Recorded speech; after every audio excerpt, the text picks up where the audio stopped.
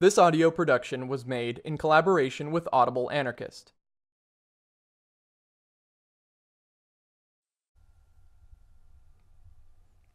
The Bolshevik Myth by Alexander Berkman. Chapter 19. The Spirit of Fanaticism. The Universalist club, the Tverskaya, was in great commotion. Anarchists, left social revolutionists, and maximalists, with a considerable sprinkling of factory workers and soldiers, filled the lecture room and were excitedly discussing something as I entered. A tall, well-built young man in a naval blouse separated himself from the crowd and approached me. It was my friend G, the anarchist sailor. "What do you say now, Berkman?" he demanded, his strong face expressive of deep indignation. "Do you still think the Bolsheviki revolutionary?" I learned that 45 anarchists in the Butyrki prison, Moscow, had been subjected to such unbearable conditions of existence that they at last resorted to the desperate protest of a hunger strike. All of them had been imprisoned for many months, ever since the Leontievsky affair, without charges being preferred against them. They are kept under a most rigid regime, deprived of exercise and visitors, and the food served them is so insufficient and unwholesome that almost all of the prisoners are ill with scurvy. The hunger strikers demand to be tried or released, and their action is considered so justifiable by the other prisoners that the entire Butyrki population of over 1,500 have joined the strike. They have sent a collective protest to the Central Executive of the Communist Party, copies of which have also been forwarded to Lenin, the Moscow Soviet, the labor unions, and other official bodies. In view of the urgency of the situation, the Universalists have elected a committee to call on the secretary of the Communist Party, and has been suggested that I also join the committee. "Will you help?" my sailor friend asked. "Or have you entirely deserted us?" "Perhaps you'll soon be in the party," another remarked bitterly. "You're a Bolshevik now, a Sovietsky anarchist." In the hope that a rapprochement may still be established between the communists and the left elements, I consented. Returning home that evening, I reflected on the failure of my previous efforts to bring about a better understanding between the warring revolutionary factions. I recalled my visits to Lenin and Kristinsky, my talks with Zinoviev, Cherin, and other leading Bolsheviki. Lenin had promised to have the Central Committee consider the matter, but his reply, in the form of a resolution of the party, merely repeated that idejny anarchists of ideas, are not persecuted, but emphasized that agitation against the Soviet government cannot be tolerated.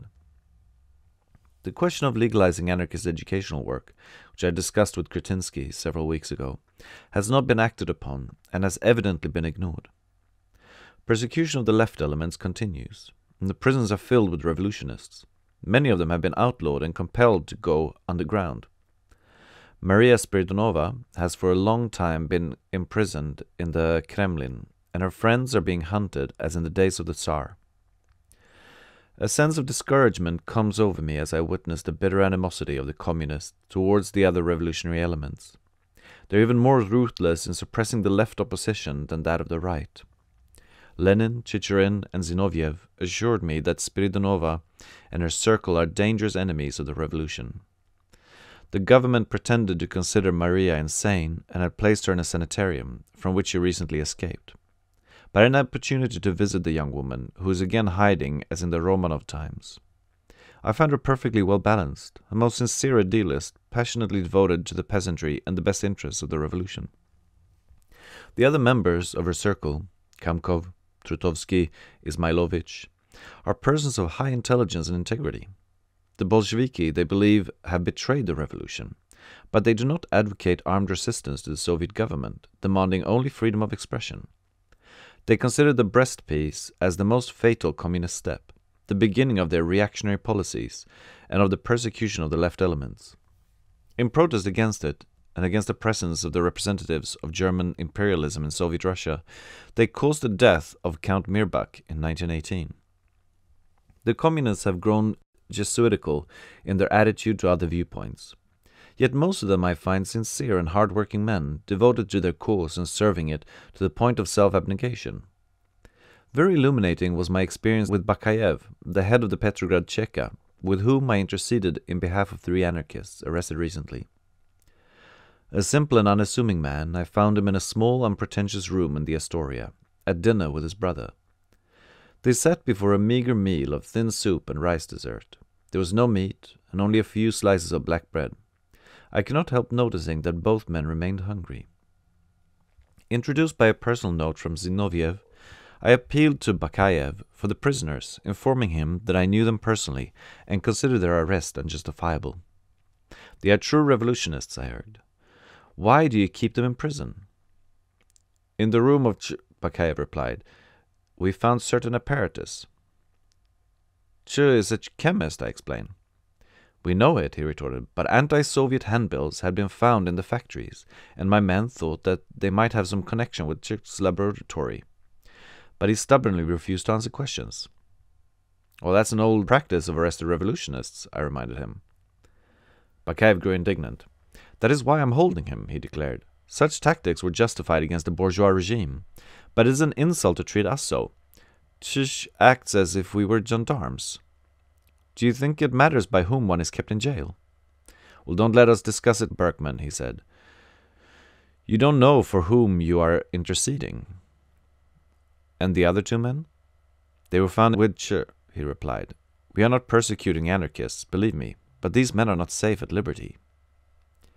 I appealed to Ravich, the Commissar of Internal Affairs for the Petrograd district. A young woman with the impress of tragic revolutionary experience on her comely face. She regretted that she could do nothing, the Cheka having exclusively authority in such matters, and referred me to Zinoviev. The latter had not been informed of the arrests, but he assured me I need not be anxious about my friends. You know, Berkman, we do not arrest Idania anarchists, he said, but those people are not your kind. Anyhow, rest easy. Bakayev knows what he is about.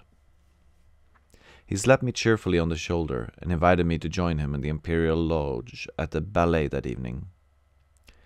Later I learned that Bakayev was suspended and exiled to the Caucasus for his too zealous use of summary execution. May 25. This morning, on the 5th day of the Bertika hunger strike, I called at the offices of the Central Committee of the party on Mokhovaya streets. As on my previous visits, the ante-rooms were crowded with kolas. Numerous clerks, mostly young girls in abbreviated skirts, and high-heeled lacquered shoes, flitted about with arms full of documents. Others sat at desks writing and sorting large piles of reports and dokladi. I felt in the whirl of a huge machine, its wheels unceasingly revolving above the beehive of the street and grinding out slips of paper, endless paper for the guidance of the millions of Russia.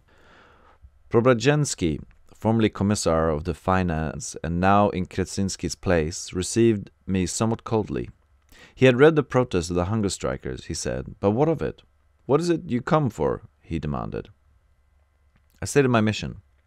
The politicals have been kept in prison for 9 months, some of them even for 2 years without trial or charges, and now they demand some action in their cases. They are within their rights, Preobrazhensky replied. But if your friends think they can influence us by a hunger strike, they are mistaken. They may starve as long as they want. He paused, and a hard expression came into his eyes. If they die, he added thoughtfully, perhaps it would be best. I have come to you as a comrade, I said indignantly. But if you take such an attitude, I have no time to discuss it, he interrupted. The matter will be considered this evening by the Central Committee. Later in the day I learned that 10 of the imprisoned anarchists, including Gordin, the founder of the Universalist group, were released by order of the Cheka, in the hope of breaking the hunger strike. This development was independent of any action of the Central Committee. It also became known that some of the Butyrki politicals were condemned to 5 years' prison, without having received a hearing or trial, while others were sentenced to concentration camps till the end of civil war. I was in a room in the Hotel National, translating for the British Labour Mission various resolutions, articles, and Losovsky's brochure on the history of Russian unionism, when I received a message from Radek asking me to call on a matter of great urgency. Wondering, I entered the automobile he had sent for me and was driven at a fast clip through the city till we reached the former quarters of the German legation, now occupied by the Third International. The elegant reception hall was filled with callers and foreign delegates, some of whom were curiously examining the bullet marks in the mosaic floor and walls. reminders of the violent death Mirbach had met in this room at the hands of the left socialist revolutionists, opposed to the Brest peace. I was conscious of the disapproving looks directed at me, when out of my turn I was requested to follow the attendant to the private office of the secretary of the Communist International. Radek received me very cordially, inquired about my health, and thanked me for so promptly responding to his call. Then handing me a thick manuscript, he said, "Ilyich, Lenin, has just finished his work, and he is anxious to have you render it into English for the British mission. You will do us a great service." It was the manuscript of The Infantile Sickness of Leftism. I had already heard about the forthcoming work, and knew it to be an attack on the left revolutionary tendencies critical of Leninism. I turned over some pages with their profusely underscored lines corrected by Lenin's small but legible handwriting. Petty bourgeois ideology of anarchism, I read. The infantile stupidity of leftism. The ultra-revolutionists suffocating in the fervor of their childish enthusiasm. The pale faces of the Butyrki hunger strikers rose before me. I saw their burning eyes peering accusingly at me through the iron bars. "Have you forsaken us?" I heard them whisper. "We are in a great hurry about this translation," Radek was saying, and I felt impatience in his voice. "We want it done within 3 days." "It will require at least a week," I replied. "Besides, I have other work on hand, already promised." "I know Losovsky's," he remarked with a disparaging tilt of the head. "That's all right. Lenin's takes precedence. You can drop everything else on my responsibility. I will undertake it if I may add a preface. This is no joking matter, Berkman." Radek was frankly displeased. "I speak seriously. This pamphlet misrepresents and besmirches all my ideals. I cannot agree to translate it without adding a few words in defense. Otherwise you decline?" "I do." Radek's manner lacked warmth as I took my departure. A subtle change has taken place in the attitude of the communists towards me. I noticed coldness in their greeting, a touch of resentment even. My refusal to translate Lenin's brochure has become known, and I am made to feel guilty of lèse-majesté. I have been accompanying the British mission on its visits to mills, theatres and schools, and everywhere I was aware of the scrutinizing gaze of the Chekamen, attending the delegates as guides and interpreters. In the Delovoi Dvor, the clerk has suddenly begun to demand my propusk and to ask my business, though he knows that I live there and am helping the delegates with translations. I have decided to give up my room in the Dvor and to accept the hospitality of a friend in the National. It is contrary to the rules of the Soviet houses, no visitor being permitted to remain after midnight. At that hour, the day's propuski, with the names of the scholars and the persons visited, are turned over to the Cheka. Not being an official guest of the hotel, I am not entitled to meals, and am compelled to commit another breach of communist order by resorting to the markets, officially abolished but practically in operation.